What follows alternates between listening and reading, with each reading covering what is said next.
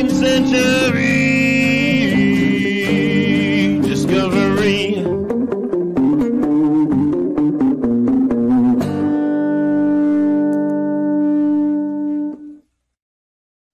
Hello and good evening for this Thursday, April 18th, 2024. Star Trek Discovery Season 5, Episode 4 is over, but we're just getting started here on Live Long and Podcast. Oh, by the way, the title is Face the Strange. For our review of this episode, we got our great team here to break it all down. I'm Dave Mader, a live stream here on Facebook, YouTube, and Twitch. We're gonna bring in our whole team here. First up, we got the man whose color is definitely red. We got Adam Woodward. Hey guys, how you doing? Good. How are you doing tonight, Adam? Pretty good. All right. Coming up next, we got Dr. Truffles himself. We got Chris Worldmind Murphy. I like my Vesper martinis cold. Well, that's you stole my lead in here. Okay. And finally, she's our quiz admiral who loves her Vesper martinis ice cold. It's Ashley Millard. Hello. It's nice to be back. Thanks for we missed you last week, Ashley. And Michael is sitting out tonight in the rotation, so we don't have Michael with us, but he wished us well, and we'll catch up with him next time. With us in spirit. With us in spirit. Spoilers ahoy! If you have not seen episode 4 of season 5 of Star Trek Discovery, Face the Strange, go watch it and then come back and hear what we have to say about it. But with that warning issued here, let's talk about this one. How about we start with Ashley first? Ashley, how was this one for you? I know you were a big fan of last week's episode. Yeah, I mean, I like this one too. I always enjoy a time travel, time shifting type episode, having all of the previous series. So it was nice to get one of those. I wish we had gotten some more of the older characters into it, though. Would have been nice to see some of the older ones. Like beyond Arium and... Yeah, like I even said to Kevin partway through the episode, I said, I'll die if we get a scene with Lorca. You'd be happy if we got a Lorca scene. Yeah. I don't know if we'll ever see Jason Isaacs anywhere near Star Trek again, but probably not. Never say never. Okay, yeah, no, that was kind of cool. Yeah, like if I'm trying to remember the guy who was like the half Klingon guy. Yeah, I was gonna say I was waiting for a scene where she just kind of like rekindles something with the bearded boyfriend from the first season, whose name I can't remember. Ash Tyler. Ash Tyler. Like if there had been an Ash Tyler meets book, oh, what happens now? So it get really complicated. Let's go over to Worldmind next. How was this episode for you, Chris? You know what? I was kind of at first. I heard it was going to be a timey-wimey episode, and I was like, "Eek, I don't know." But this is actually super entertaining and my favorite episode of the season so far. I had a blast watching it. It was great. Tons of Raynor screen time. His character was great through it. Yeah, I was a big fan of the connections they were kind of pulling through, But at the same time, it was like, this was a bit of a filler episode, but not quite. But it kind of felt like one at the end of it. Yeah. Okay, and then Adam, I think you said you just finished watching this moments ago. I enjoyed it a lot. I think it started as a filler for me, but coming off last week, I thought that this one would be more action oriented and entertaining that way, and it was for me. And Chris, you started talking about connections, and that connection between first officer and captain is so important, and they closed that circle in this episode. It was very good. Yeah, exactly. I agree. They kind of like reach deep with it. I enjoy all the various sort of time jumping, which we'll get through as we review this episode. But yeah, the ultimate closing of connections and they're sort of solidifying those two being like fully trusting each other, because at first it was like when Raynor kind of gave like an order, it sort of I forget the exact line, but it was like, oh, mutiny vibes, this feels like mutiny vibes. At just like the first 5 minutes of the episode, there was like something he said and it just gave me mutiny vibes. and then by the end of the episode, I'm like, oh no, those are completely squashed. I feel Was it like completely what if my confused. way's better? Was that what Yeah, gave you, that's the one. That's you the know. line. Yeah, Yeah, I didn't take it so much as a mutinous. It's definitely insubordinate, but it's. it felt like the it's- scene. Kelly, my wife, said the exact same thing. Actually, just she said, "This, I think there's going to be mutiny." I said, "No, it won't be mutiny. I don't We think need them together." I just think he was butting heads with her philosophically. But I will say, like in a 4-episode, okay, like we only get 10 episodes this season.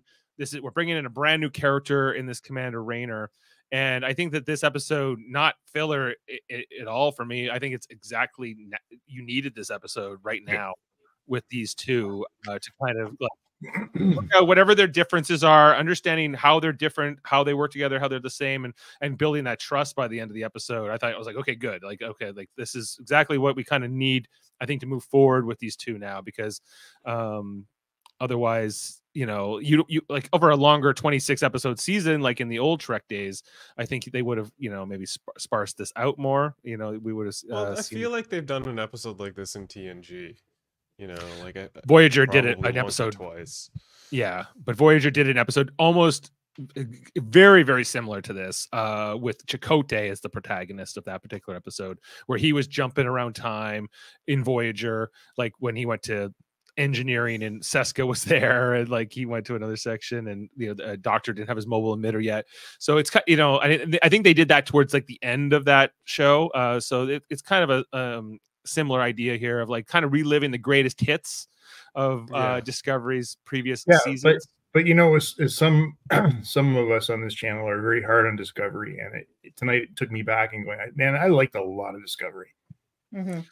Yeah, who are you? Well, Jody particularly, but Davin. You know, and I'm definitely in. Like, I still like the show, although I don't love it as much as the other Treks. Like, even compared to Strange New Worlds here in the modern era, I would still, I think, take a Strange New Worlds episode most times over a Discovery episode. But this one really worked well for me. I feel like it was kind of going back to an old school episode. It's a bottle episode almost. You know, there's one scene with Locke and Maul at the very beginning of this episode that sort of is, you know, off, you know, that sets it up. But otherwise, it is a bottle episode. It's completely within the Discovery sets. You know, ironically, to me tonight, they're on a beach in that opening scene, so it's a bottle episode with a beach. Yeah, beach and ship in a bottle. It occurred to me tonight is when I was watching the opening credits, is that they haven't done like an opening, like in my opinion, a really cool opening sequence in, I'm guessing since what was the last show prior to like the newest Trek?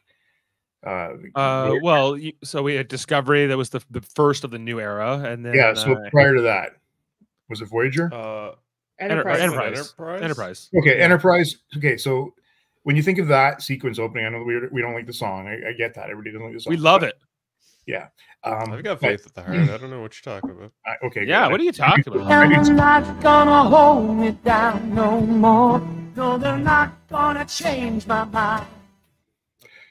But what I'm just saying here is like this animation or this, you know, that we're seeing with Picard, this one for sure, and I think Strange New Worlds, can't remember now. Very different kind of openings than we're used to. When, you know, think of Deep Space Nine. I love that opening sequence. Like the teasers, or you actually mean the title sequence? Title sequence, yeah. You know, I hate Discovery's title sequence. Oh, really? Yeah, I love it. Oh, no, sorry, Discovery's I don't like. I'm saying Deep Space Nine I loved. Yes, me too. You know, Voyagers I loved. Right. I even prefer Enterprise. I like maybe that if we're almost like have enough shows here, we could almost do a tier ranking of intro sequences. Yeah. Davin's marking it in his schedule as we he's speak. like, we're ranking all the intro sequences. Okay, good. You know, DS9 S tier, S tier, Voyager S tier, and then he'd be like Discovery F tier, and I'd probably be along with that because it's more the music in the Discovery intro and how long it goes and the 58 executive producers we have to get through in those credits, you know. So but like I don't mind you the guys animation. know you can skip them, right? No, we do, but we still watch them. I did. There's I no don't watch them. I skip them every single time. Yeah, I know. It's we were trying to get Kevin always to watch the Enterprise intro before every Enterprise review, but he said he always skipped it, which I said was cheating. I have never watched the full Enterprise intro ever in my life It's so because I good. get like So good. 5 notes into that song and I go skip. You should It's probably got- just mute it and watch it because it's very good. It's actually very good. The end without this, I don't mind the song, but it's kind of strange for a Star Well, Trek once you get to show. season 3 when they sped it up, it actually goes. Oh, and it got even Oh worse. God, Yeah. that's worse. They did a remix here. It's been a long road. It's awful. Yeah, I was gonna ask. They added an electric tambourine like they did with the DS9 theme. Yeah, we've been through all that, but back to this episode of Discovery. Yeah, like I'm still really high on this episode. I don't think it's a perfect episode, but it's pretty good. And It's close to near perfect. Out of all of Discovery's episodes, it's like high top 5 for me. yeah, I think so too. I think this might end up being. I think I'm in the 9s, guys. Like we'll see by the end here, but like am I reaching a 10?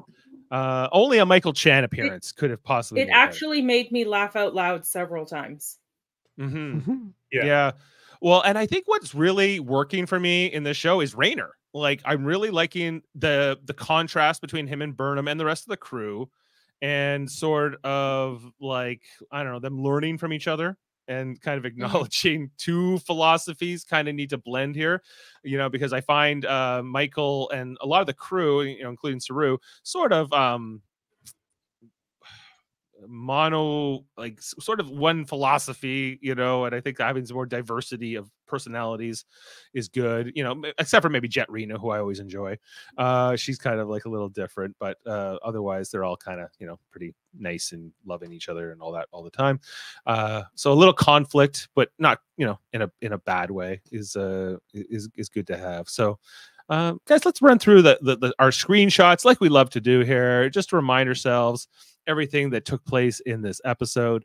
Of course, there was a warning here about the flashing images. Yeah, That's true. For those suffering with epilepsy, I suppose. So watch out. And we get this flashback to start off 15 hours ago. So this is kind of how they got the tech that we saw them planting on Adira at the end of the previous episode. They being Locke and Maul. As we see them buying this device that we'll find out is the bug from this kind of black ops dealer. I don't recognize his species. I don't think he kind of looks like a Skrull from. I was gonna say it looks like a Skrull, kind of looks like an Orion. Well, Orions don't have that texture, but maybe he's like a half Cardassian, Half Orion, half something. Yeah. Maybe, or something completely new. I'm not sure, but I don't off the bat I don't recognize him. But anyway, they're buying it from him, and they give him the latinum when he's kind of he's not a nice black market dealer guy. But as soon as they give him, he like you saw, he was raising the price afterwards, and then basically we find out that he used to sell weapons to the Emerald Chain that they used against Maul's family when she was younger. So this is kind of a retribution move on their part, as he gets poisoned basically by touching the latinum. And then there's a bit of them embrace just kind of watch him die very coldly. And they're looking forward to getting the tech. The progenitor tech, of course, is what they're all after. And then they're going to be able to live their life in peace without ever being fugitives again, is kind of what we're told here. Yeah, they get so rich, and she kisses her gummy bear, man. Oh yeah. I saw a theory that says, one theory was that is he a Breen, is one theory that's out there right now. I'm like, I don't think so, but who knows, because they keep mentioning the Breen in the season over and over and over again. So it seems like something's going to happen with the Breen. But I always thought that the Breen had snouts, kind of like a dog does, right? Like a kind of elongated face, because that's why they wear that big helmet. So anyway, that's just a theory that's out there. Nothing to corroborate that. Anyway, so we see how this tech then, we go 15 hours ahead, I guess, to Adira, who's the one who ended up bringing this on board from Trill. And she's on the phone here with Gray, or they are on the phone with Gray.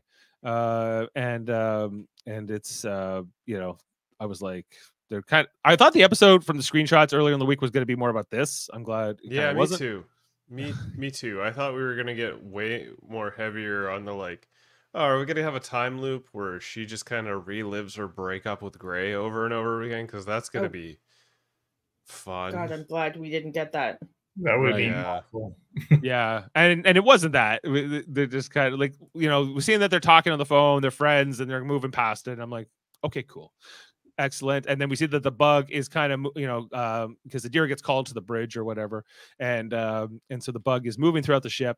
We get to stay here on the bridge with Rayner. Basically, you know, everyone hates Rayner. Is kind of like the vibe we're getting here on the bridge, like from Detmer, Awashikan. You know, he's kind of short with people, rude, dismissive, and you know, not doing the things the way, you know, Michael Burnham would do them, right? As you know, Make him Burnham raise her eyebrows at him. You know, just really She just giving him the old eyebrow raise. Like, what are you doing? Yeah. You know, like I think is it Reese? He's like, I got an idea here, and he's like, you don't know if your ideas make sense. It's all speculative. And then We're this is where here Michael about Burnham- facts. We're here about facts. Not speculation. So she wants to go see him in the ready room. Ironically, I this didn't ends like up this. I want to speak on this. I wasn't a fan that they just teleported to the ready room. I kind of Why missed could the you- walk as well. I got to tell you, I feel the same on this. I think it's just too easy to move around the ship now. Yeah. Like, why couldn't we just walk the like 10 feet? Why are we wasting energy to go boop boop and go like flash into the room? Like, I get it.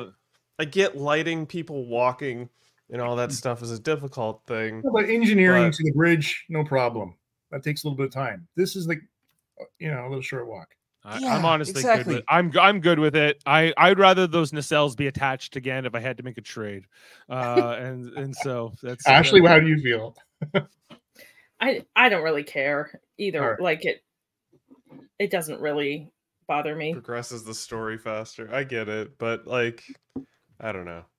It doesn't seem practical. Well, you know, you could also make the argument that like having transporters at all kind of like, you know, like takes away from them flying shuttles and having longer conversations that way too and stuff. But you know, so but this is okay. So anyway, so she's given Rayner a hard time in the ready room about, hey, like this is not the way I do things. You know, he says you're a little too familiar. This crew's a little too familiar, a little too nice with each other. You're not focused enough.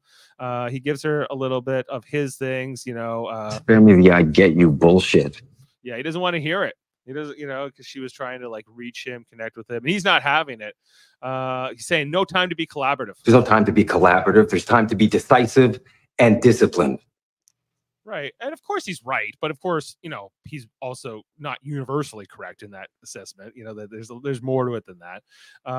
And I think that Burnham understands that as well. You know, this is my favorite. She's like, you know, we saved the galaxy, guy, you know, many times. Save the Federation, the galaxy. The galaxy, we've saved with our approach. So why don't you give it a shot here? Why don't you try to fit in here to the synergy of this corporate culture? But I also think that they're not. I mean, look, having been through a lot of leadership changes in my career, through you got to give somebody who's new into it a chance, and they do bring new, and they do bring what they've experienced, and I think that we can't forget this guy was a captain. Like he had done something to achieve that level of success, and it's his style. It's a different style. That's all. And yes, they have their way, but a first officer is like we talked about it last week, Dave. A first officer is not meant to be all buddy with the crew. Right. Yeah. They can be a little bit more of an authoritarian figure. I also feel like a lot of what's talked about in this conflict, that Rayner comes from the period of the burn or the post the burn, where things were tougher, harder. But that's pretty recent. I know that the things have improved now with the Federation, but I feel like this is almost like an allegory of boomers against younger generations too, and like maybe the philosophies of I've certainly had a lot of people older than me being my boss throughout my career, and there was a different mentality for sure that you see than today. That's because a lot of it has kind of shifted. So I feel like that's kind of what's also being displayed here in a sort of an allegory. Yeah, Anyway. but here's my argument against it. A good manager doesn't come in hot. A good manager comes in, learns the new people he's working with, and tailors their approach to them. I don't disagree. I just don't know if it's always true, but You're going to have an easier time if you come in fresh and willing to listen. Right. Than just coming in hot and trying to change everything, and especially on in very, a team or a crew that is already working well together and succeeding. He's very Jellicoe-ish. Yeah, I guess if you're not down with the Jellicoe approach, you're not down with the Rayner approach. I guess either, right? Like this is not 4 shifts, Dave. We need 4 shifts right now. We need Delta Shift. Where is there a problem with Delta Shift? Okay, let's move on here. As we go to engineering, Stamets working away, and the bug is coming along here. He notices it, which goes into this panel here on engineering. Which I mean, immediately, okay, cool, I get it. You see curiously, like, is that what looks like a spider on this ship? Why wouldn't you be like, immediate thought be like, bink, bink, computer, what is that? Or, Captain, I found something crawling on the ship that shouldn't be here. This is clearly, like, a cross-contamination of some kind. What's going on here? He just watches it disappear into the hull. Yeah, well, sure. Because the plot demands it is the answer. That's fair. Is really all there is to it. But then I would have appreciated a warning, like hello, but then things get glitchy. Then I would have been like, okay, cool, he tried, but it was a little too late. Like I would have been all right with that. It just didn't try at all, and it was like, why didn't you warn anybody? He's I don't know. You'd have to ask him. But anyway, so with Burnham, they back in the ready room talking to Rayner that there's this fluctuation, and they try to beam to the bridge. And the moment they tried to beam to the bridge, I guess, is when this like bug temporal field thing activates, and it kind of screws it up and kind of displaces them sort of in time with the whole events. And this is their first jump. They're always ending up back in the ready room, so it's kind of specific to the ship. They try to go to the bridge because they can't beam anywhere. Like they actually have to walk. So you guys got your walk from the ready room to the bridge like you wanted, just not in the order you wanted it. And we got the first glimpse of Saru down the ground, of course, in the pre 32nd century uniforms here, back in the 23rd century uniforms, as they were. This was the time, I guess, between season 2 and 3, when Discovery was headed through the wormhole and going to the future. The Red Angel, they're following the Red Angel, which is Michael, and she explains that here to Rayner, and that is our teaser for the episode. So I was like, okay, open. That was our open. This episode was written by Sean Cochran, who I did look up. He also wrote that short Calypso. If you remember, that Discovery had a few shorts many years ago that came out. One with a Tribble, and this was the one that was like about Discovery in the future when it was abandoned, and there was that's where I actually. I thought that was one of my favorites. Yeah, I thought we were going to get there actually when they. Me too. Yeah, the whole scene where they were in the future, I was like, oh, is this when we saw Discovery in Calypso? And I thought because they were playing Que Sera, Doris Day, and if you remember, that was part of that episode as well. Yeah. So, but then they didn't do that. It was just kind of a possible future. But maybe we'll come back to that. But it was interesting that Sean Cochran wrote this and that. And Lee Rose is the director. So we come back to the bridge with Detmer's unconscious, but her eye is still open there. So it's kind of creepy. For the first 3 seasons, I exclusively called her Robot Eye. Now I kind of know her name, so it's very. I feel like they've done more with those characters in the last 3 seasons, but back then I was like, who is she again? Anyway, then they end up jumping back to the ready room here. Rayner and Burnham. They're kind of trying to figure out. They end up back here when Discovery was still being built, and we see it was actually built on the ground in San Francisco at the Academy. And we run into one of these engineers, the Starfleet Corps of Engineers, I guess a construction guy. You know what I liked about this was the interaction between like they didn't just try to hide, that they were in different time zones and you don't talk to anybody because you can screw everything up. They were actually interacting. I like this a lot. Yeah. Oh, I didn't know the inspection was today. Surprise, Yeah, I love this helmet here with like the Starfleet engineering symbol on the top of it. There's a nice little add-on they threw on here, I thought. And Raynor says something to him like, tell because he says don't go to deck 7. It's not quite ready. He's like, that's where we're starting. We're going to deck 7 first, and that's where we're going to tell your supervisors just to get rid of this guy. It's kind of funny. Burnham like the toes. They're figuring out, they're kind of piecing this together as they're going, figuring out, I think it's Raynor who figures out the time bug idea, or like explains it to Burnham that it's a relic of the temporal wars, which we knew happened before the burn. We saw glimpses of that in Star Trek Voyager as well, and Enterprise, about the temporal Cold War, and that it's a Krenim tech. They end up mentioning the Krenim from Voyager in this episode, that this bug is actually Delta Quadrant stuff. It was also really interesting to I mean, I don't know if it was that interesting, but it was interesting for me, is that Raynor wouldn't have recognized San Francisco. There's no connection for him at all with this. No, yeah. Like we don't even know if he's ever been to Earth at all. Right. Right. Because in his time, Starfleet headquarters has never been on Earth, Earth. Anyway, they have another jump here. They end up in the battle with Control back at the end of season 2 of Discovery. So, she's like, oh, that was a tough fight. Yeah, that was a tough fight. I was like, remember when you said goodbye to Spock for like 30 minutes? Like, it was like, goodbye, Spock. Goodbye, Michael Burnham. And they went on and on and on. And I was just like, okay, just go to the future already. Anyways, so they mentioned Stamets. And they say that Stamets, because he's been infused with the tardigrade DNA, he's outside of time, so therefore this time jump isn't affecting him. He's jumping with them, but he's not like losing his memories each time. Okay, so don't you love how everything made sense? Yeah, this was not like I accept this.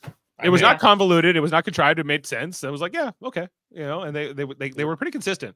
Like I thought in general, the dialogue, how they went about solving like the science fiction of it all, I thought was consistent, much better than I've seen in past episodes of Discovery. Yeah. I mean, I think Chris, you asked a question before. It's like, well, why didn't they do it that way? Because that's the way it needed to be done. That was the script. I mean, but a lot in this episode, they took a little further to make it more plausible, I think. Yeah, no, the moment they start getting into the timey-wimey stuff, all the writing started making sense, and it was like concise and tight and connected, and I was all aboard for it.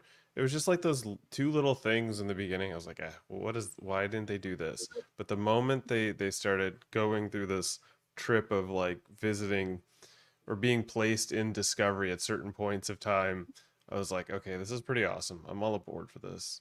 I like to see how the moment they're on there, Burnham's starting to like track the time, and you think you don't quite get a sense of how long they're there for, but you do get an idea that they're there long enough. Like we see the Stamets scene, and they go back to these two. Before they went to Stamets, she just started doing the time tracking. By the time we go back to these two, they've been gone through a couple cycles, and they're like, this one's longer than the other ones. So you get that sort of my feeling by the end was that it was like 6 hours, because that's kind of what's explained to us, that that's how much time went. Well, yeah, in the end, it total was 6 hours, but like to them, it could be months. Every time they go through a cycle, it's like progressively getting longer. So they've gone through a couple time jumps between the time of Stamets being in medbay and them going back to being like, how long? This one's going to be a little longer, so we've got so much time. So they're still piecing it together, trying to reach Stamets, and that's when they're like, hey, I think we're in a time zone where he should be in engineering.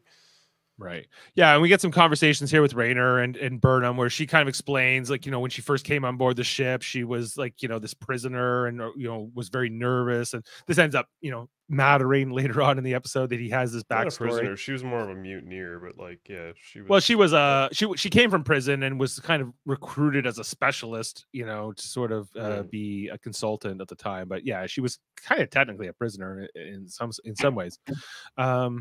Anyway, so they figure out they need to go to the quarters, and Michael Burnham uses her little code here to get in. But right in front of him, I mean, that's like shows a lot of trust, but like part of me was all like, should we be giving him like command codes? Exactly. I was thinking exactly. Is this going to come back to bite her? I didn't think that at all. I was like, no, she has to trust him. He's the first officer. Yeah, I feel as the first officer, he would have a bunch of those command codes. Yeah, just not to her quarters. He should need hers, which overrides. Well, she can change them. She could change them, and hopefully she does, because that would be the correct thing to do. Otherwise, HR is going to have a really mad time with her. Yeah, you better hope Book's not there when he coming out of the shower when he walks in. Anyway, so then they figured out that the next time that they're in here is the Emerald Chain was on board the ship at the time. I guess this is the end of season 3, and so we get a bit of action here with Rayner and Burnham fighting Emerald Chain guys. It was not bad. I thought, it's more. There's a couple action fights in this episode. It was okay. Like Burnham was definitely like laying down more of like a martial arts style butt whooping, and then Rayner's just like stage fighting Kirk style, like I'm gonna grab you and give you a good old right hand. Exactly. Yeah. Before his hand got aged ahead here, but he ends up almost getting taken out here. But he's saved by Jet Reno, who comes out of here, and she had some good lines in this episode, like when she hit this guy from the Emerald Chain, and she goes, Get a better helmet. "Get a better helmet." The Jet Reno, and she wants that Vesper Martini for her trouble. Vesper Martini, ice cold. Yeah. So anyway, he because I guess this does affect the timeline, right? What's explained to us in the episode is that this interaction would have been like sort of permanently put into the timeline because only the last cycle would not be. That's kind of what we're told. Okay, so if a cycle completes, then it's kind of locked in the timeline, right? So whatever they're experiencing, if they do something that can mess up the timeline and they jump to the next cycle, then yeah, that could mess up the timeline. So they're being careful, but then they realize, oh no, the only way for us to do this is kind of by messing up the timeline. But if we do it this way, it'll never happen. It's like they won't remember it anyway. So the final cycle doesn't end up mattering. But Jet Reno did meet Rayner in this moment, and that becomes part of the timeline now. It's a classic save game before final boss method. You just save the game, you jump off a cliff to see what happens, you reload the game. Well, Jet got the Doctor Who going there, the timey-wimey of it all. It's true. Anyway, so then he jumps out here and he says, "I told Jet I was a temp." I was here temporary Simon.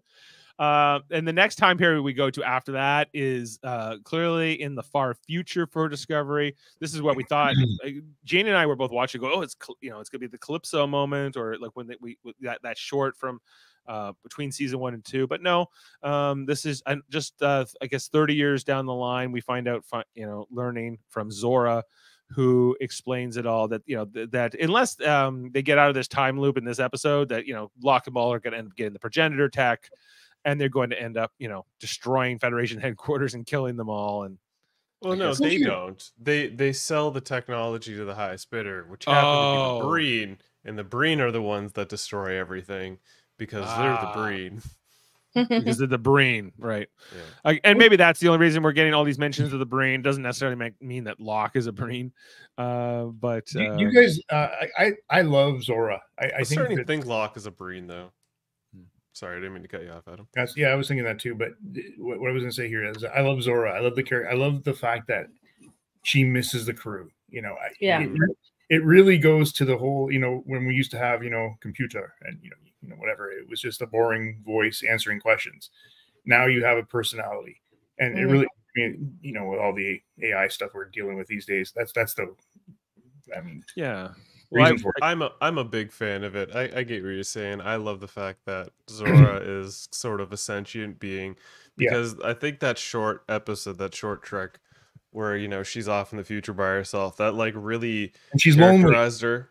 Yeah, and it's something I've always wanted them to expand more in this show, and they kind of skirt by it, don't quite do it, and this was a good continuation of that. And yeah, I was a big fan of this scene. It was probably my favorite scene in the whole episode.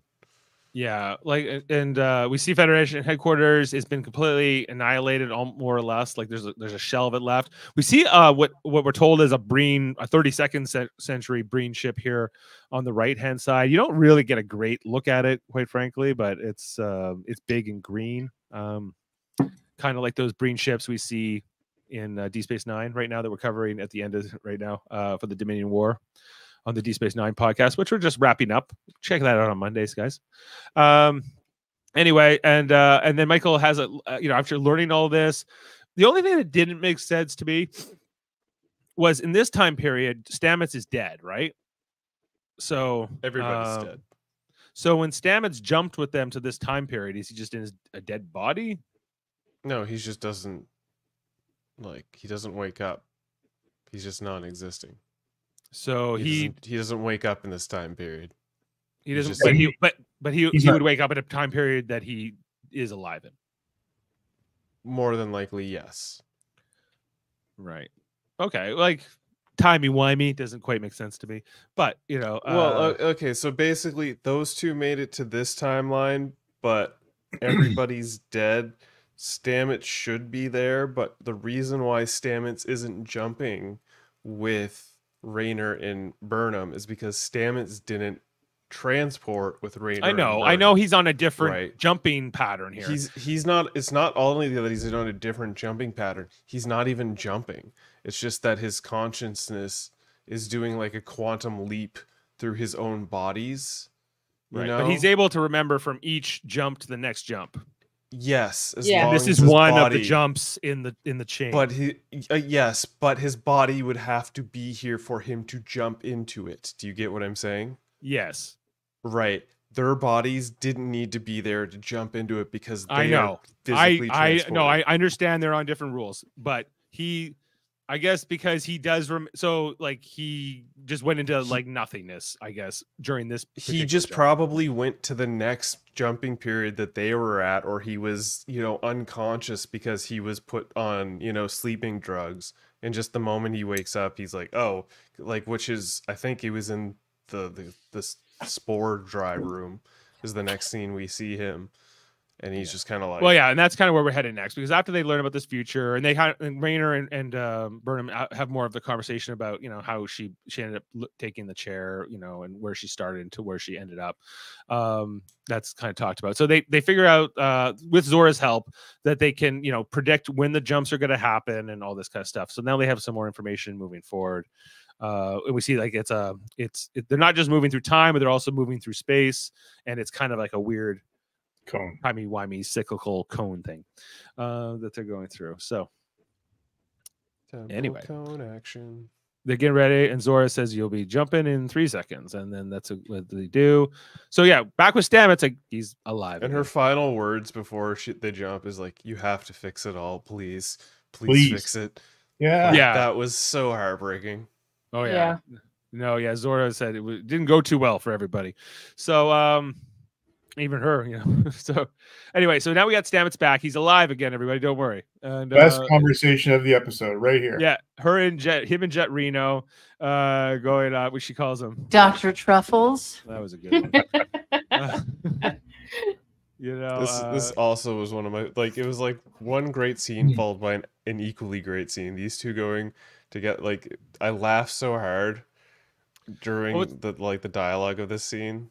What's so interesting to me is that basically Tig Notaro came into this show and she kind of became what I think they wanted Stamets to be originally, which is kind of like this sarcastic, funny, quippy person, but it ended up not being what Stamets is really character is in the dynamic of the show, and it became Jet Reno's thing, and she just gives it to him all the time. She's like, "Oh yeah, like it's is that what's going on?" She's like, "You know, you just told me to fix the warp coil thing I've done 1,000,000 times, and you said it quite dramatically. I have to put it too." Well, have you seen her stand up ever? Like, I don't think so. No. Yes, I wonder it's how so good. Exactly. She's pretty quick. So I don't know. I'd love to know whether she is scripted or she comes up with lines. I'd love to know that. But yeah, like, and so she's just like, "Are you jumping through time? Are you stuck? Are you stuck in a time loop? Are you stuck in a time loop?" Because he's asking her these questions. That line No, killed me. I laughed so hard. But she is shrugging it off on like, well, maybe he's just thinking theoretically. Like maybe she does that sometimes too. So part of me was kind of hoping she would figure it out and then sort of like remember it, but keep it on the down low. And we get this scene later when everything's all hunky dory, and it's just like her sitting at the bar, and Raynor orders her, you know, a Vesper martini, ice cold. Yeah. Well, yeah. Then Michael Burnham shows. They finally catch up with Stamets in engineering, which he orders there's a spore breach. Everybody. There's a spore breach. Evacuate now, or mushrooms will grow on your lungs. Yes. Go. Go. Yeah. Mushrooms will grow in your lungs, which apparently is not a thing. So, but they don't know. In high school, they told us if we smoked mushrooms, we'd go blind, but nothing about lungs, nothing about mushrooms growing in our lungs. Maybe you didn't have the spores. Well, it's probably about The Last of Us or something. I didn't know you could even smoke mushrooms. Is that a thing? You don't smoke mushrooms. Do not. You cannot. You should not. You don't do that. Okay. Good safety tip. Thanks, Murphy. Yeah. So anyway, Only so they ingest in small quantities and then grow larger as you need. We get our first look at the bug in this scene as they try. Well, Raynor just tries to grab it, which Stamets ends up stopping him, and he goes, "No, this could go really bad." I had to pull this. If removed improperly, incalculable timelines might converge at once, ripping every molecule around us into infinite directions over and over again for eternity. Sounds bad. Sounds bad. Oh, sounds like hell. I just love that was the best line for me. Sounds bad. You know, don't want to do that. You know, so and then but Michael Burnham has the data. She can figure out, and he can, you know, she can help Stamets get it.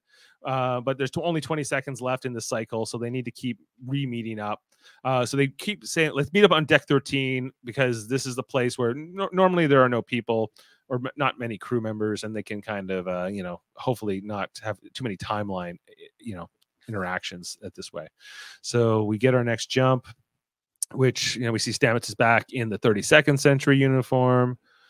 They're figuring, I don't know, there's just more exposition here on what they need to do and how they're going to get there. Have to make a device, and they have to get the holodeck fluid, like the 32nd century holodeck fluid, in order to make the device. So Michael Burnham goes to her quarters. We see a shot of Grudge. She runs in, she gets it. I like that, like, brief moment she looks at Grudge and it's like, oh no, is Grudge gonna rat on her? Is this a timeline? Is this gonna affect the timeline? Yeah. Anyway, so she gets it, and then David Ayala shows up, book, and I was like, oh man, I do not look like this with my shirt off, even though I'm a fellow David. I can't hold it up to David Ayala. You know, this is at a time period, I guess, where, you know, they're still fully, you know, boyfriend girlfriend, not so much on the rocks. You know, there's, you know, I think it's gonna be an awkward situation for her, but I felt like, you know, he says, "I love you." They have a kiss, and, you know, she says, "I love you" back, and I felt like there was, you know, she was kind of reconsidering if, you know, do I want to get back together with Book maybe when I get back to my own time and everything. Am I misreading that, or?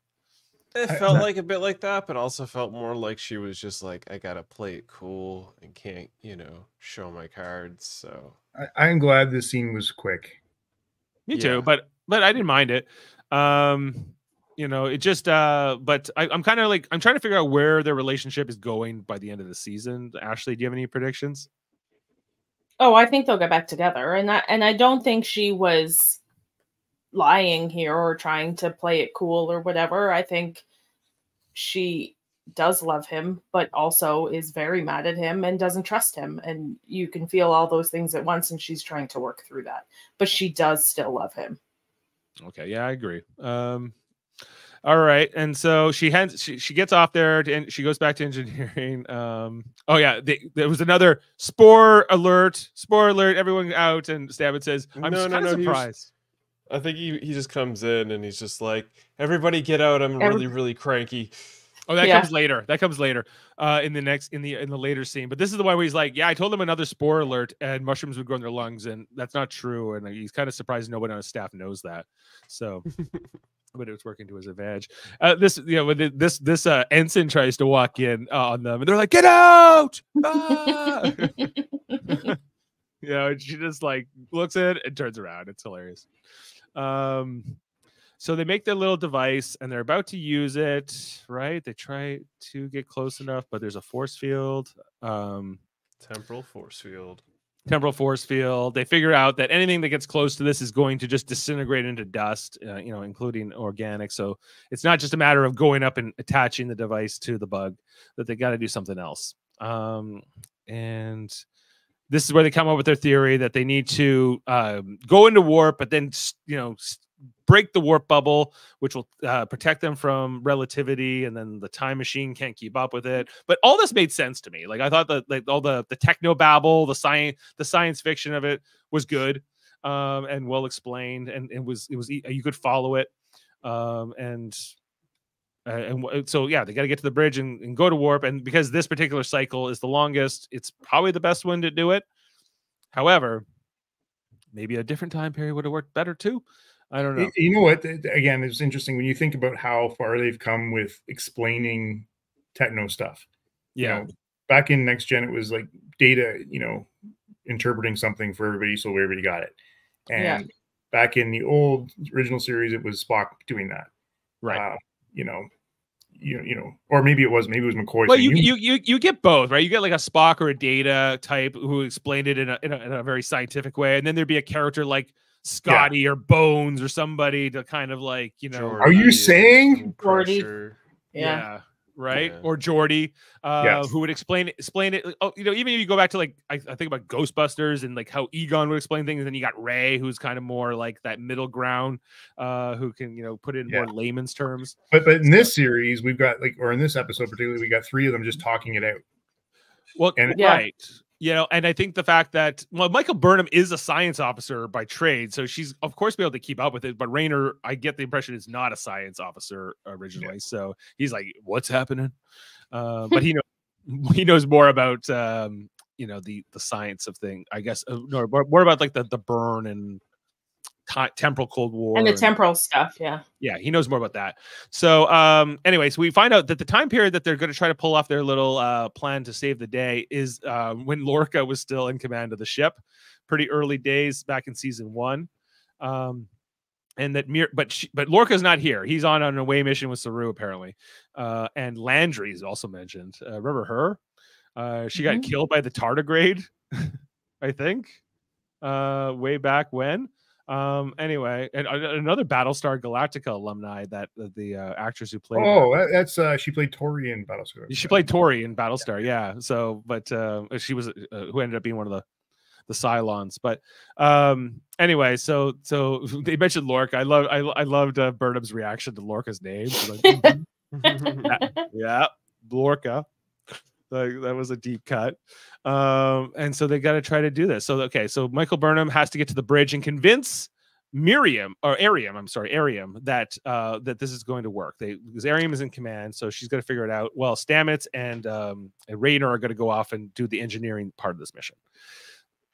And they even give the old style communicator, like the flip communicator from the 23rd century. Stamets has a couple of those stashed away because he's like, take mine, I'll just replicate another one. And then Linus shows up here. This is great. So we hadn't seen Linus. Yeah, Linus was was introduced in season 2, but this flashback or whatever you want to call it kind of shows us here that he was on the ship from the beginning.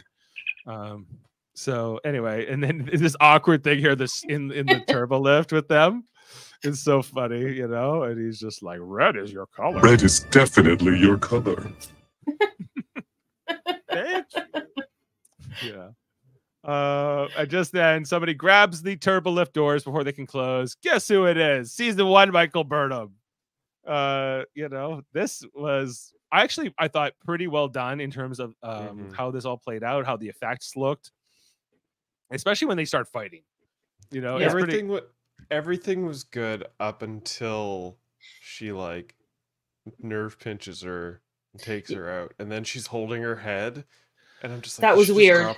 That was so weird looking. Yeah, and I was like, just lay her down on the ground, give us a 2-cut shot, guys. Yeah, we don't need this like third body perspective outside floaty head on somebody else's body. Like it was so weird and standoutish, but everything prior to that, like the whole fight scene, how it was choreographed, was really good.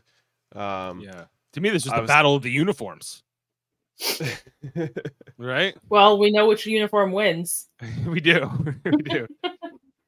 You know, yeah, like there's this one particular shot you can kind of tell that's not Sadiqa Martin Green, but you know, it's pretty. Yeah, there's a handful of those, but not, you know, what do you? Only if you really freeze it and look at it closely. Yeah. But you know, mostly it works and mostly it looks good. And they both get their licks in, I would say, you know, in this. But finally, she gives her like the nerve pinch, and then sets her head down. I guess this does look weird. It looked off. I was like, oh, it wasn't in a good. Still image, it doesn't look that bad. But yeah. Okay, I didn't really notice it at the time, but now that even here, I'm like, now that I'm analyzing it, I'm like, yeah, you're right. They just stuck her head onto like an extra's body here. It's like the lighting's just slightly off. I don't know. It's so The size is wrong. Yeah, and she just leaves her there in the middle of the floor. Surely nobody will find this. I guess Reese finds her, right? Anyway, so then we get this is where Stamets says, "I'm grumpy." All right, I am very grumpy. Just absolutely irate, and I need to be left alone. He was very grumpy in season 1. He was. He was more surly pre-tardigrade DNA. Yeah. More surly before the mushrooms got in his system and chilled him out to the stone kind of, what's going on? Oh, are we fixing this science-y thing? Okay. Yeah. Well, and then Raynor's like, hey, can you fix it? And he's like, I'm trying. But basically Raynor just gives more of his tough love approach. I would, if you want to call it I'm very that. stressed, Dave. I'm very stressed. I'm very stressed. Don't you know it's hard to be me? And and Raynor's like, okay, man. So this is where I think he decides I'm going to try to do it Michael Burnham style, you know, like, hey, exactly. What's up? You know, do you like he's we'll do it together, man. We'll do it together. Do you mean to do something over here? And he's learning to be a little bit more accommodating and collaborative, or whatever you want to say. And it works. And Stamets responds to it. And he's like, okay, is that what you need? Sure. And so he goes with it, right?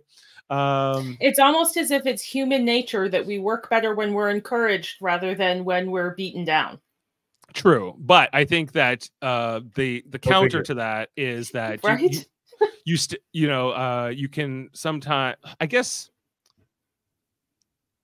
I don't disagree with encouragement and all those things, but you still have to accomplish the mission, no matter what. So it's it's just about how you're going to get there. So I don't know if there's room for radical thoughts like that in Starfleet, Ashley. I don't know. Anyway, so sorry, that was a positive view of the future. I don't think that's what Star Trek's about. I don't know. Definitely not. That's maybe not the not message at all. Maybe not. So anyway, Michael gets to the bridge, which they're all, of course, in their season 1 garb. They've done a pretty good job here with Tilly, making her look as she did then. There was 2 actresses who played Ariam. I'm not sure which one was back for this episode, and they even had that other guy, the old communications officer guy, who I forget his name, but he's here. They said his name in the scene too. I forget. Yeah, they say his name, but he's been gone for a while, right? They replaced him. but he came back for this. Anyways, of course, she's like, I'm from the future and I'm here to help, but they don't believe her, which, she kind of knew that she was going to run into this resistance because this is before, her redemption, and she got reinstated into Starfleet and all of that. This is what you learn here also is how soon after that mutiny this was. Like this is just weeks after. Yeah.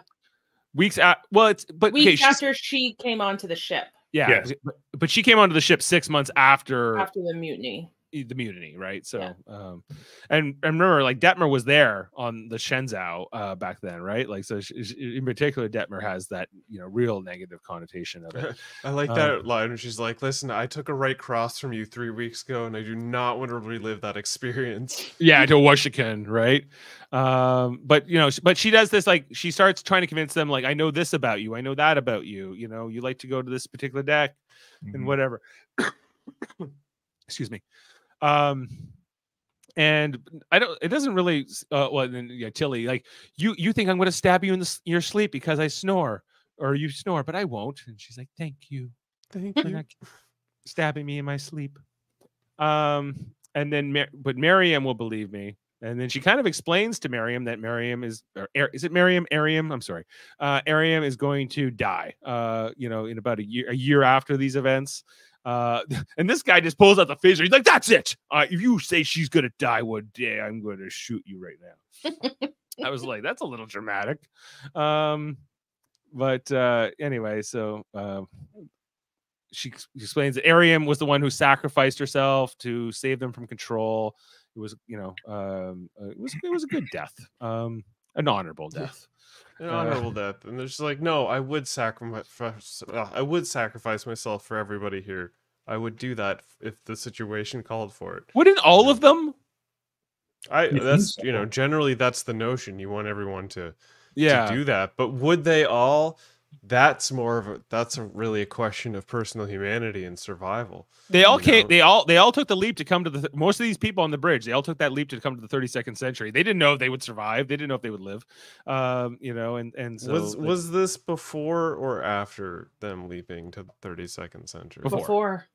Right, this is so early. Well before. But the right, idea of self-sacrifice and all that, in Starfleet. Well, yeah, generally yes. It's that's the going notion, but I'm in the belief that is also dependent on the person given the heat of the moment, right? And what are you giving up your life for or not, I guess, right? And so understanding that, sure, I agree with that. So but that I'm assuming species of android, like, she's human. Oh, is she human? She's human. She's just augmented because she was in a horrible, like, shuttle accident, and her face was destroyed and stuff. So, I see. Okay, yeah, that's why she was just like a droid, kind of like Data, but not quite a synthoid. So it was... No, she just has way more implants than, like, Detmer does. Like, Detmer is also augmented, but not as extensively as Ariam is. So anyway, then we go back to engineering, where Stamets and Rayner are about to take out the bug, but guess who's here to spoil it all? Michael Burnham. First season Michael Burnham with her short hair, along with Reese, right? Back then. And I do like those, like, season 1 phasers. Those are some mean looking phasers. Anyway, and then we see that Discovery's here at Warp. So Burnham has convinced Ariam here, but now they have this whole thing down in engineering with Burnham and Reese. I didn't really understand why they just didn't get Ariam to order Burnham and Reese to stand down. Yeah, that was something that was standing out to me. I'm just like, why doesn't she just say stand down? Should they not listen? I thought of that too. I think it was because, honestly, direct line of sight, you need to see what's going on in the bridge. There wasn't that personal connection where you see Burnham really connecting with every with Ariam, and Ariam I don't have to convince. That's what Michael Burnham says. I don't have to convince the rest of you. I only have to convince Ariam because you all trust Ariam, right? So, but anyway, she's on the phone with.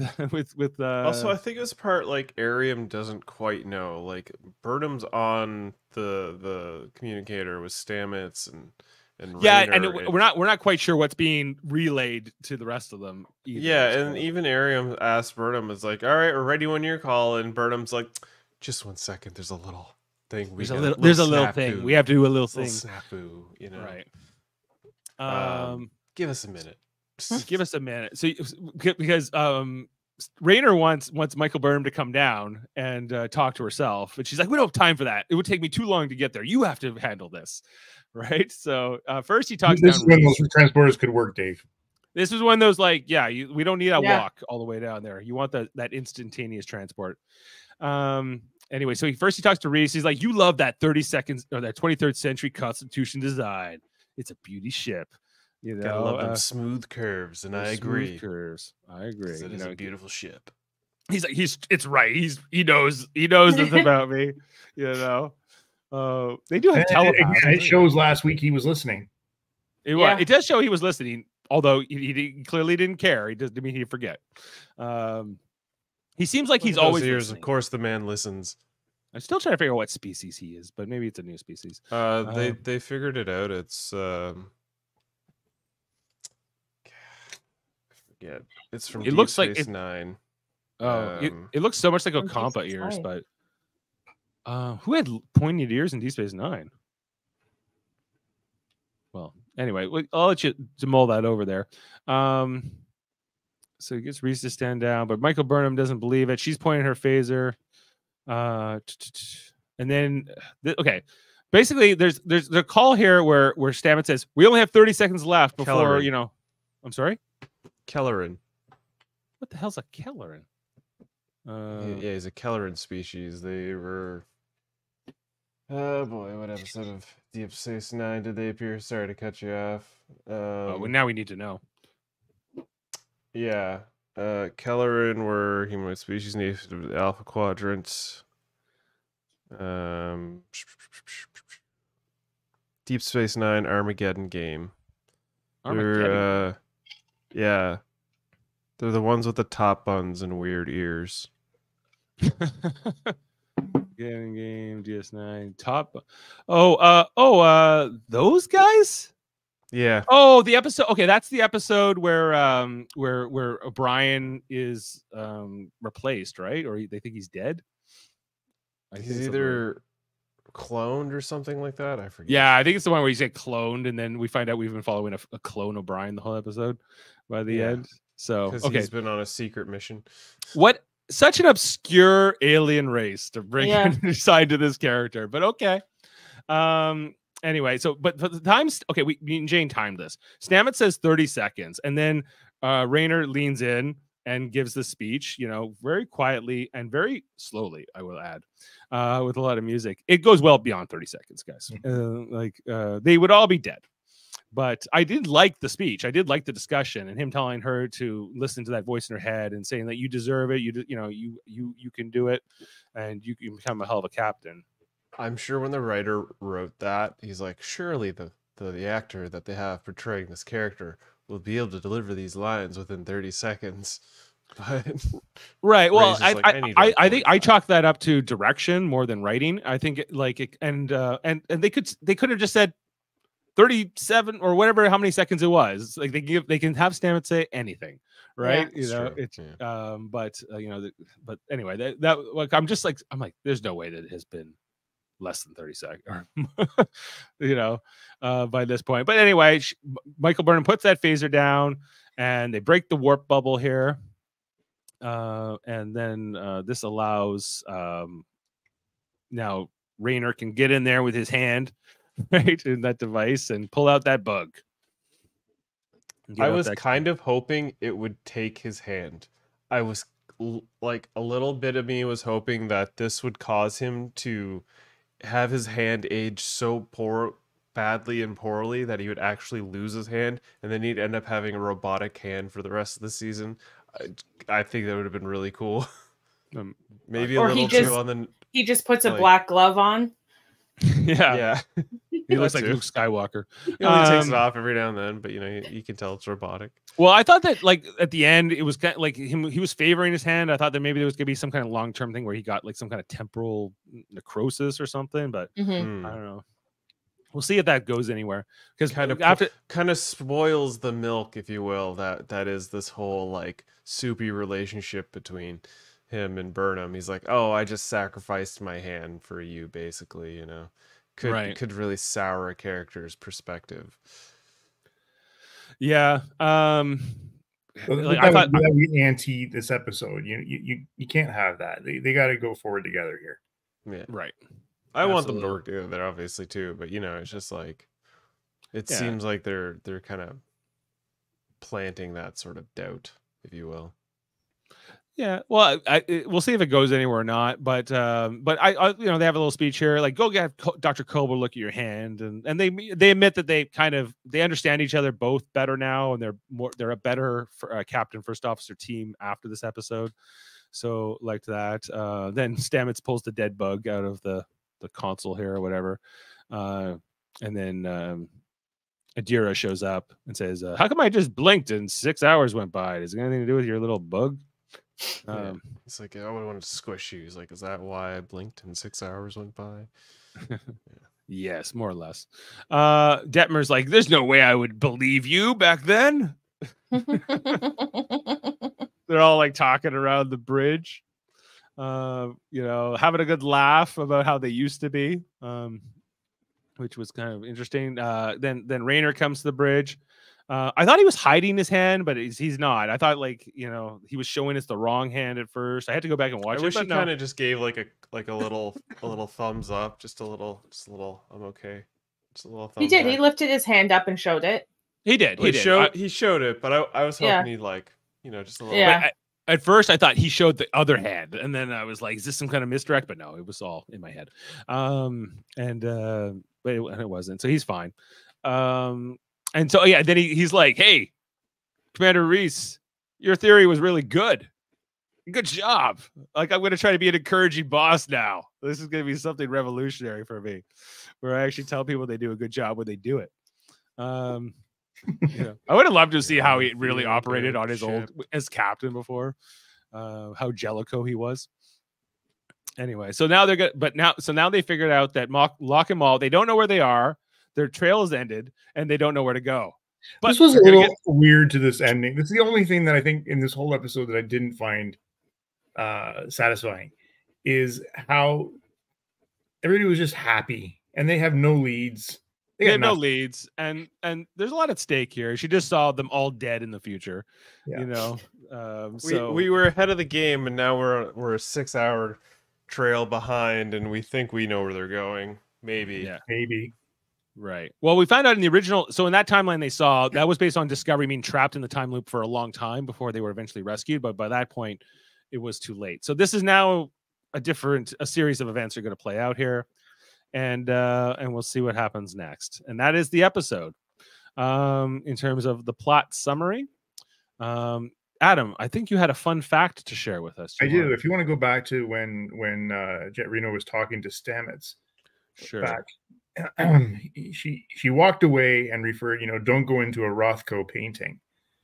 And I go, whoa, what's that about? So no idea who Rothko was. There's a guy named Mark Rothko who is closely identified with a New York school, a circle of painters that emerged during the 1940s. Rothko's work was characterized by rigorous attention to formal elements such as color, shape, balance, and depth, composition, and scale. But I like this part here, and this is where probably the reference. Rothko paintings are characterized by expanding dimensions and an increasingly simplified use of form, brilliant hues, and broad, thin washes of color. His large floating rectangle color, which engulfs the spectator, he explored with rare mastery and nuances. So, interesting little reference. Yeah. I had no idea what it meant when she said it. I was like, oh man, I'm sure that will. So did you know like what a Rothko painting was before she said it? Yeah. No clue. No, I didn't know the artist's name, but I have seen the work. Well, once I saw it, and I go, oh, okay, I get that now. And but again, this is the cool thing about this character, is that she references things that you got to go look for. Yeah, absolutely. I'm just gonna see if we can like maybe look at some of the images. I guess this is what a Rothko painting looks like. Okay, pretty much. Okay. I feel like I've seen this style. Yeah, and I didn't honestly, I've seen this stuff, but I had no idea it was from the 50s. Like, this is, seems a little more advanced than that. But anyway, cool stuff. Dave, can I just share some stuff I just found on Sonequa Martin Green talking about this episode? Absolutely. Go ahead. So she was referring to this episode, jumping through these moments, reinforces that the journey with Raynor and herself, while making strong case for her style personality, involved leadership. Before they get thrown through time, Raynor viewed her familiarity with the crew as a weakness. By the journey's end, he had a much different perspective, as we discussed. Martin Green says getting to revisit some of Burnham's greatest hits with an outsider riding shotgun was an unexpected gift to this episode. And to quote her here, "Oh my goodness, I think they hit me with it just as we started shooting it." The actor says of being told on the premise of Face the Strange. "I like to know things ahead of time, not too far ahead, but sometime. So I knew it was coming, but man, I didn't know how fulfilling it was going to be until we were there." Sean Cochran wrote the script, and Lee Rose, one of our most beloved directors, directed the episode. And man, there was some visual components that we'd never seen before, with some of the elements from cinematography that we hadn't done before. Martin says the complexity of having season 1 Burnham go mano a mano with season 5 Burnham, even though we're doing the stunt choreography with Chris McGuire and his team, we were talking about how to mirror the movements of these two Burnhams because of their same person. But we also have to show how much Burnham has grown through the years. So it was, she certainly enjoyed it. I love that we were able to see the contrast and we were able to see the growth of the journey, because you sort of forgot about it when you go to present day Burnham. Right. Well, remember, like Michael Burnham, before she was the mutineer, was like an accomplished first officer in her own right, and had many, many years in Starfleet before that. So yeah. So for me, this episode was great. I think I again love this show more than most on this channel, and it brought me back to some of the best episodes I think I remember. And I really love the end of season 2, by the way. I still love it too. Well, I'm glad someone does. I also do, Adam. I'm with you. I loved season 2. That was when we were introduced to Captain Pike in the Enterprise. Yep. He was the best part. Yeah. I don't know. I for me, like, I guess when I look back on that season 2, mostly what I don't like is all the interdrama with Spock, Sarek, Amanda, and Michael. Right. I feel like it's mostly it just feels forced, because they're like, well, how are we going to make our main character relevant? We'll just make her like the stepsister of Spock, who's his other. That was a little weird and all that. But you know what? Going back, I mean, like I think so far in season 5, like what are we, 4 episodes in now? Mm-hmm. This is the strongest season. Like the writing's great. I am in right now. Yeah, I tight in this episode. Well, let's. Sorry, you got something? No, go ahead. I was just about to go to ratings, but yeah. But you remember when we saw like the oh my goodness, when it was the guy from CSI and it was a reference back to the original series, the archway, you walk through it. Like there was so many great things in Discovery. I think we should really break it down someday and just really. Well, when the show's over, we can do a retrospective too. So because there's some really horrible things, and I'll give you that. Yeah, like stormy weather. Okay, comes to mind. Well, see, that's what I'm hoping we'll kind of get out of the season is sort of the open threads of storylines they didn't quite close up on, because they didn't. It almost seemingly they had no definitive direction with this show until they finally did have a definitive direction, and now they can sort of go back and touch upon the things. I think I enjoyed this episode because it was very much. It was a mixture of bottle episode and like clip episode. Every show, especially in their last season, always has to have that one clip episode where they'll show you something. And this was that in a way, but like you said, Adam, in the article where they're like, you get to jump through all these great moments with the third person, tag along, and it's almost like a Christmas tale sort of, Scrooge hopping through different timelines, stuff like that. Like it was an interesting perspective, and I really enjoyed that about this episode and how they portrayed these trope of greatest hits and bottle episodes, how they did it this way. It was refreshing. And if I could add one more thing too, is like, I don't think anybody really loved Picard coming out of season 3, was it, or 2? I think Two, it's yeah. season 2 of Picard seems to be universally the most disliked one of the 3 seasons. So Yeah, but, I mean, we sure love season 3, so I am hoping that we. I just watched Steve Shive's whole review of season 3. He's like, the only reason we like season 3 is because season 2 and season 1 were very good. So Traumatized. I think he might have a point. This is the other thing that I've always believed about Discovery is every season starts off pretty rough. And I think that leaves a bad taste in everyone's mouth, and it distracts them from the good that every season always lands, because the show always lands well by the end of the season. And by like even season 4, beginning of it, I wasn't too into it, but by the end of the season, I was hooked, and I thought it was one of the best like interpretations of a Star Trek story that I'd watched at the time. Going last to the season I edge of liked the galaxy. too. It was great. Last season, I just thought they probably should have done a 10-episode season instead of 13. I thought that the story just went on. I would agree with that, but it was still good. Yeah, it was still good. And yeah, there was it needed to be tightened up, and I think they've gotten to that point now, but it's almost now like I too want little, more too episodes late. because I'm digging this Rayner character. Like I said, I feel like he's a better match for Burnham than Saru was as first officer in terms of the dynamic of the crew, and and I enjoyed that. So anyway, we'll get to the ratings. Question here for Adam. Adam, what show are you on tomorrow? Well, we're on a debate, aren't we? Yes, we're doing a debate 9 tomorrow. I think we are. Yeah. Debate 9 with Debate 9. The gentleman from the Shuttle Pod show. It might have been because I said you look good. You red's your color. Maybe that's what Davin's responding. Well, not only that, I owe Davin some questions, and I will get that to you tonight, Davin, if you're still listening. So he's also chasing you for homework. Hopefully Davin's also doing his homework and watching those movies for Hold Up on Monday, because we were supposed to do that last Monday, and he's like, I'm like, all right, I guess we're gonna reschedule this. So. All right. Well, now, guys, do his homework of his own. With no further ado, let's get to our ratings. Oh, by the way, Face the Strange, the title comes from a David Bowie song, Changes. That's what it's right. So that influences your rating. All good. Okay. Like I said, I feel like this is pretty good, really strong episode, considering it's a bottle episode, mid-season. There's not a ton that really happens, but like I enjoyed it a lot. I'm going 9.3, guys. I think this is good. All right, Murphy.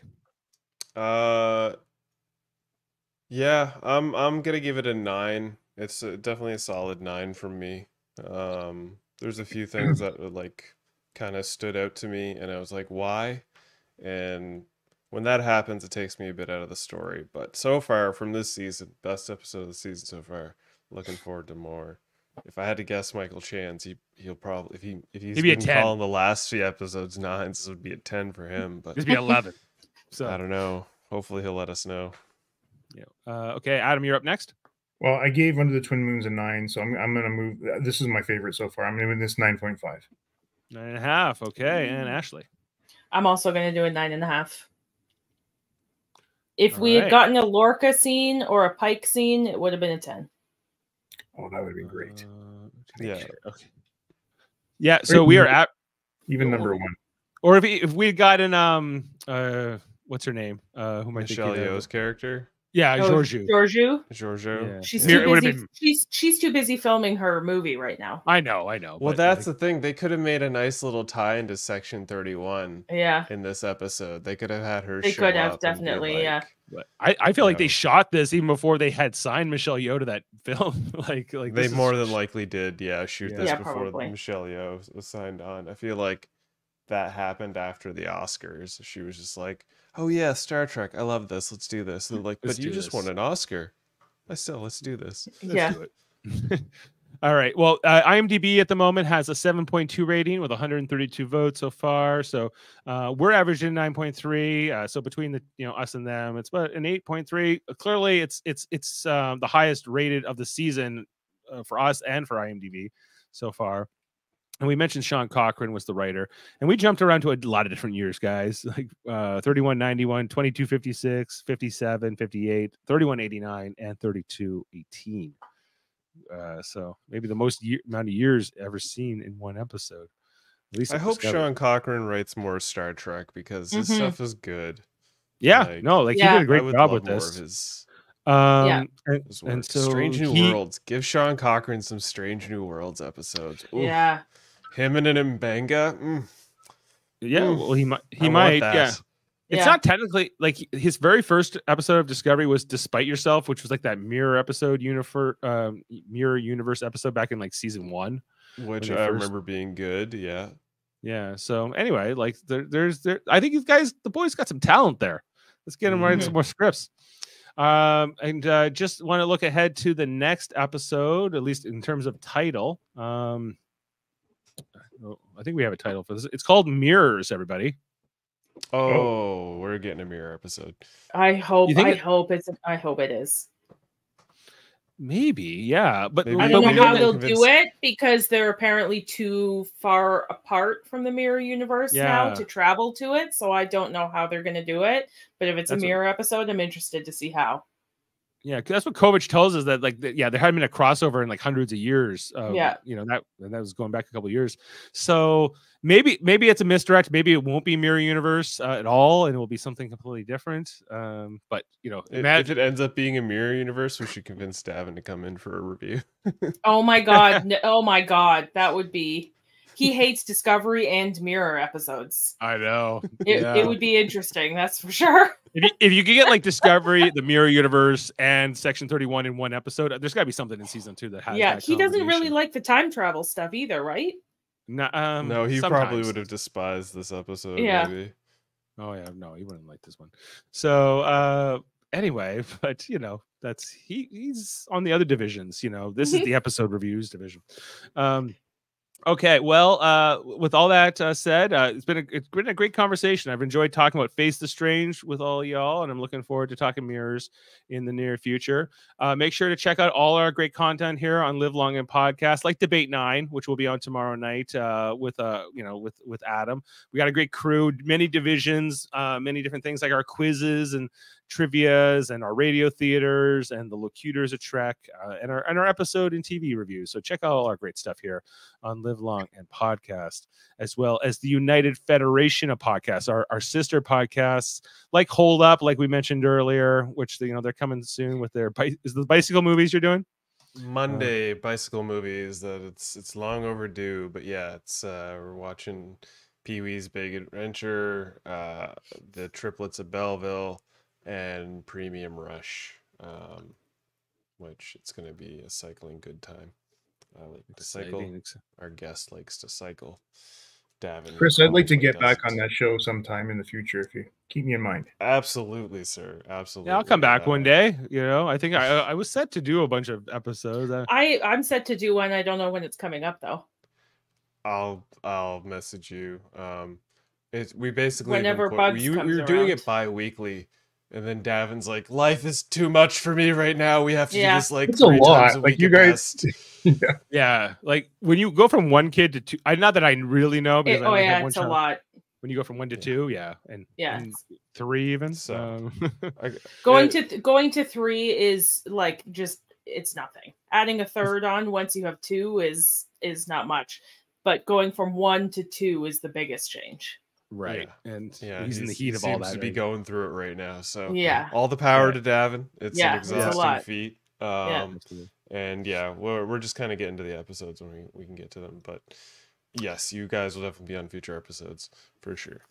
Right. Also in the Federation, we have Hey, did you see this one with Jason and Steven talking all kinds of movies in depth all the time. Yeah, those guys right now, it's Jason's birthday month. So he's called it Wrestling with My Mortality Month, where basically he's subjecting Steven and a guest for each episode to films with wrestling themes.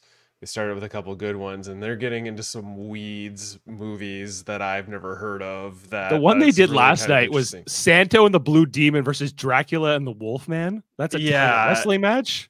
Yeah, apparently it's a movie you can find on YouTube or something. Oh my god. These guys, they put on almost like 3.5-hour podcast episodes. They're a lot of fun. I enjoy listening to them. If you guys want to be on that, I'm sure it can happen. But yeah, it's I'm supposed to show up on that podcast at some point. they also have a schedule of guests too. But yeah, great podcast. Check them out. And speaking of which, I've invited Jason on to come to the Super Mater Brothers podcast because we're talking Survivor 46 every Wednesday right now, if you like Survivor. And X-Rated, the X-Men The Anime Review Show with Andre and Davin, talking about the X-Men 97 cartoon episodes that have been dropping each week. I just watched the newest one today. It was pretty good. Look out for that. And Eamon on Track, my son, with music podcasts as well as Trivial Debates and the Hellbound podcast. Should be coming up on Sunday. Trivial Debates? Yeah, Sunday's the 20. Well, okay, not this 21st, but we've had to reschedule the 28th. So April 28th, Trivial Debates, Avatar: The Last Airbender theme. Yeah, I just gotta do a few things, but yeah, that's coming. It's coming. I promise. It's coming. All right. Well, thanks everyone again. Thanks for check out our other shows as mentioned, and I think we'll leave you with this quote for everybody for the night. You have a good one, everybody. Live long and podcast. Say some temporal unpleasantness were to hit the ship. To nullify it, I just need to calibrate a chronoton stabilizer to partition world lines per Scaravelli's constant, right? Theoretically, yes, so long as you factor dimensional variations. Huh. Are you stuck in a time loop right now, Stamets? What? All right, we'll see you next time. No, me? No.